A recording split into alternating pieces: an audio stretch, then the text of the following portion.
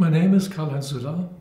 I'm Senior Data Scientist at Fraunhofer Institute for Intelligent Analysis and Information Systems. An introduction to big data systems and big data technology. What is big data?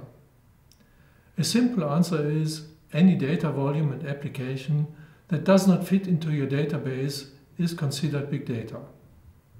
Another answer is volume, variety, velocity, and we'll return to these 3 V's later on. At the beginning of this millennium, many internet companies experienced that at that time database applications could no longer handle the amount of data acquired by social media. The technical resources became too limited by construction.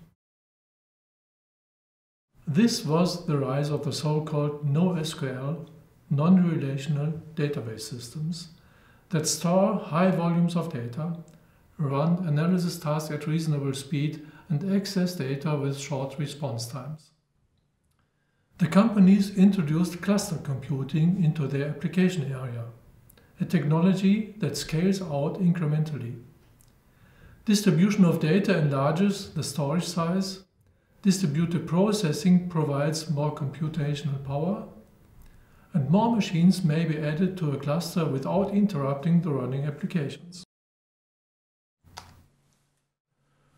Running a cluster of computing nodes must be fault-tolerant against machine or network breakdowns. In particular, if the cluster scales out to thousands of machines. The cluster is permanently available. It provides abstractions for data storage and processing resources. Access to data is location transparent and operations are parallelizable. These advantages come at a cost that the system API is far less restricted compared to the API of a relational database system. Fortunately, the technology of distributed computing is well explored, and it is quite easy to set up teams that build new distributed components which meet the new big data requirements. For example, Google introduced the fault-tolerant Google file system and distributed MapReduce processing of large datasets. Amazon built the Dynamo system, a key value store for high available and high performance services. Well-known examples of clones of these systems include Hadoop, Voldemort, and Cassandra.